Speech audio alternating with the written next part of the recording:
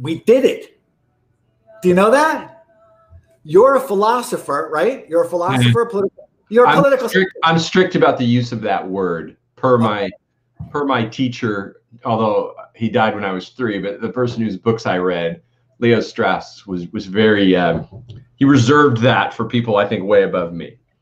He wouldn't even call himself a philosopher, whereas I would. But I'm so far below you that what Strauss is to you, you are to me. You see that? So you're a philosopher. So we're live. What do you think about that? You got to think about that. All right. It's exciting. Yeah. It's exciting. So there are people joining us, and I want you to introduce yourself in just a moment, right? First, I'm going to ask you a question. You see that? Thank you so much, Bo, for being here. And I saw you earlier today. I do an investor series, and the investor series, we were discussing China with China baseball. Oh, I got to turn down my music, right? I got to turn down my music.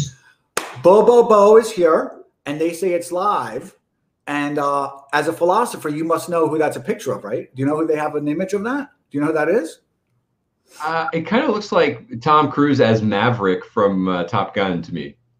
America's greatest actor. He is. He's America's. Is that right?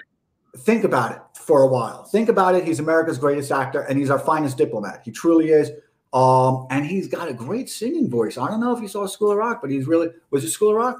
Oh, but he's so good. He's so talented. It was. And Nancy, find out what the movie. I'm going to ask Nancy like she's like she works for me or something. Nancy, find out what movie that was. So, thank you so much for joining us.